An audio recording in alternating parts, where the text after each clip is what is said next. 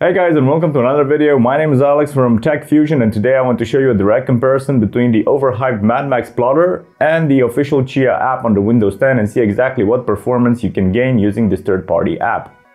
I will present you how long it takes for my current setup using these 4 SAS drives to complete one plot at a time between the two methods and see how big of a performance boost you can achieve using this third-party method.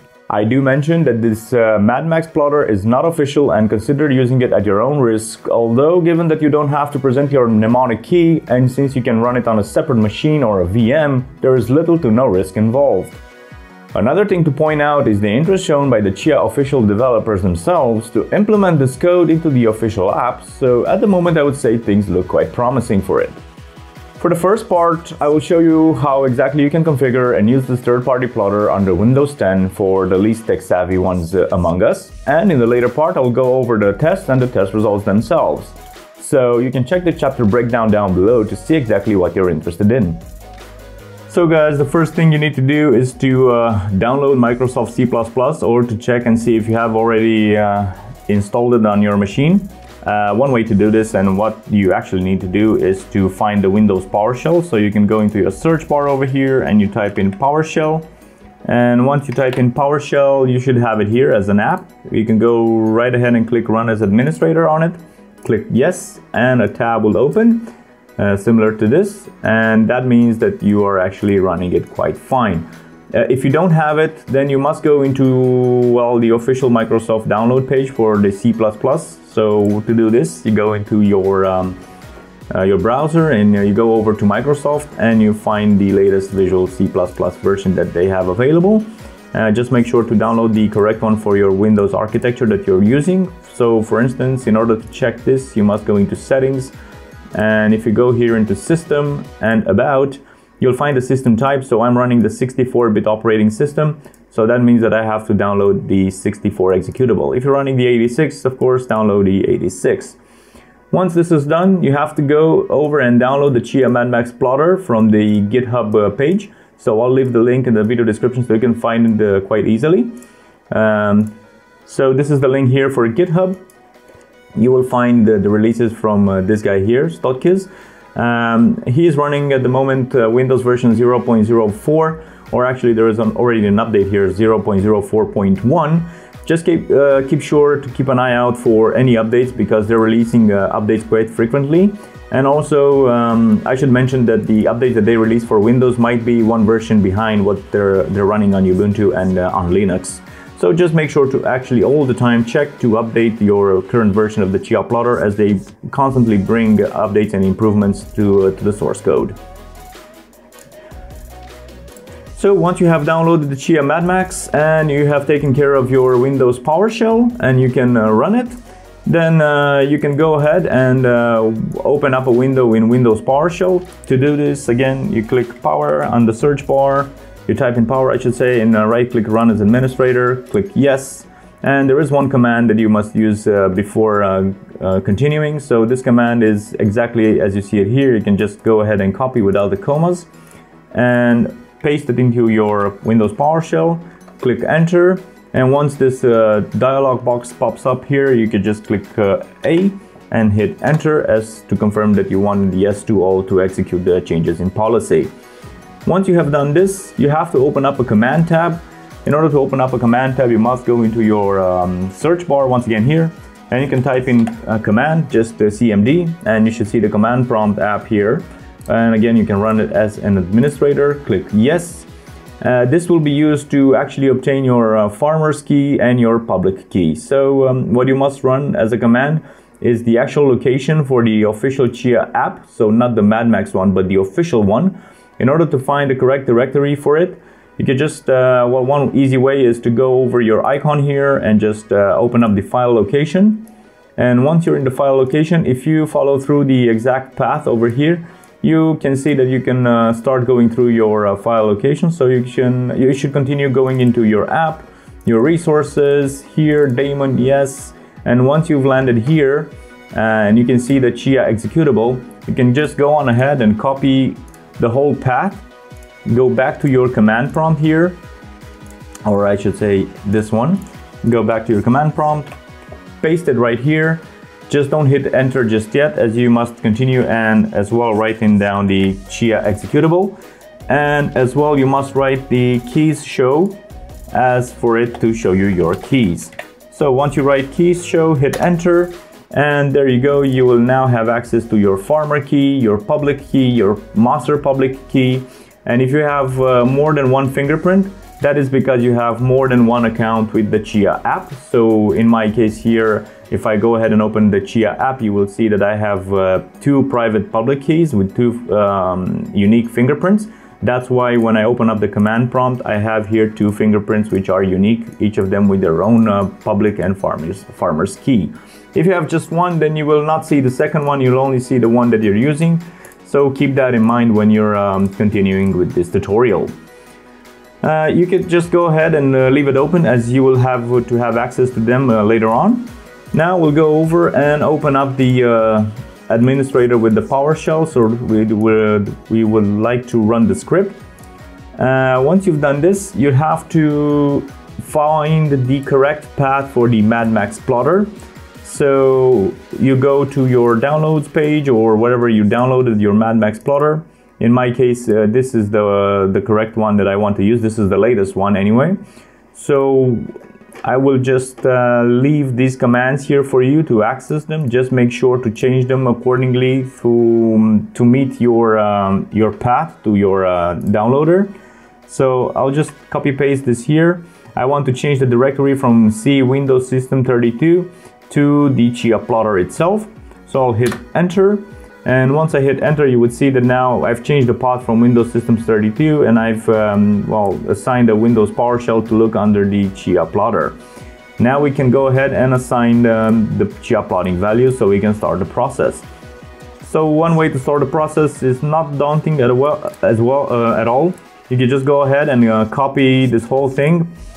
Just make sure to change any values before to meet your criteria. So for instance, in order to run the script, you have to start out with the ./Chia plot, and then this -n here I will leave as well in the video description a short info that the developers left, so as to see what all of these commands mean. So I started off with -n, which means the number of plots that I want to create. Now I just want to create 4 plots. And depending on the number you set, you can create from an infinite amount of plots where the machines will just keep running until you run out of space, or you can just assign it a number of finite plots that you want to stop after you've created a certain amount. So as you can see, -n 4, so this means that I want to make 4 plots. I'll continue, and the next command is -t, and this is the first temporary drive that I want to assign. And then is the second drive that I want to assign. For instance, in my case here, I only have one logical array, which consists of the 4 SAS drives running array 0 configuration. So I want to use this as both temporary 1 and temporary 2. So that's why I am going to have it here as temporary 1 and as temporary 2. If you have, I don't know, if you want to use an NVMe for your temporary 1 or and another drive for your temporary 2, then you can go ahead and assign it the right letter so it knows exactly what to do. Next, it is the destination of the drive that you want to offload all the plotting to. So this is your final drive. For instance, my drive, it's an external unit that is connected to the computer. So it's this drive here is letter E. So that's why I have -D with the letter E. And the next thing you want to go over is your public key. So this is the key that you can find from the command prompt that you've opened up earlier. So you can see here you have a farmer public key and a pool public key. So you can go on ahead and take the pool public key and copy it right over here. And you can continue with, you should continue with the selecting of the farmer public key. And this is the one that you can find here. So farmer public key, you go on ahead and you copy all of this between the commas in this line. After you've done this, the last thing that I've done was to assign the number of threads that I want to use for the script itself. So this /r actually means the number of threads that I want to use. The default is 4, is the same as the Chia official plotter. But I ran ahead, I went ahead and used the number of the 24 number that I have available for me, since I'm running the Ryzen 9 3900X. So this is the maximum amount of threads that I have available to throw at it. I did actually test it with more than what I have available, and I saw that the plotter continued normally. I'm not really sure how it works, but I've seen that it runs normally, although you have assigned more cores, or threads I should say, than my machine had available. So you can go on ahead and do your own tests on this ones and see exactly where you land with. Right, so once you have this, you can just go on ahead and copy it after you've modified it accordingly with your settings. And you go into your PowerShell and you just paste it into your PowerShell and hit enter, and you're off to the races. I will first show you what the official Chia app is capable of when we allocated my max number of cores and threads, which is 24, and use the standard RAM settings and use my 4 SAS drives as a temporary storage for both temporary 1 and temporary 2 drives. My setup is running all 4 drives in RAID 0, and now I will leave you with a short preview of my test and get back to you afterwards. So guys, as you can see, the total time it took me to achieve one plot using the official Chia app and allowing it to use 24 threads was of 20,517 seconds. So that is roughly 5.7 hours for a single plot, which means that you can basically make as much as 4.2 plots for every hour using the official Chia app. So now let's use the MadMax plotter with the exact same setup configuration and see how long it takes. I will again leave you guys with a short video preview for the plotting process and check back with you guys at the end.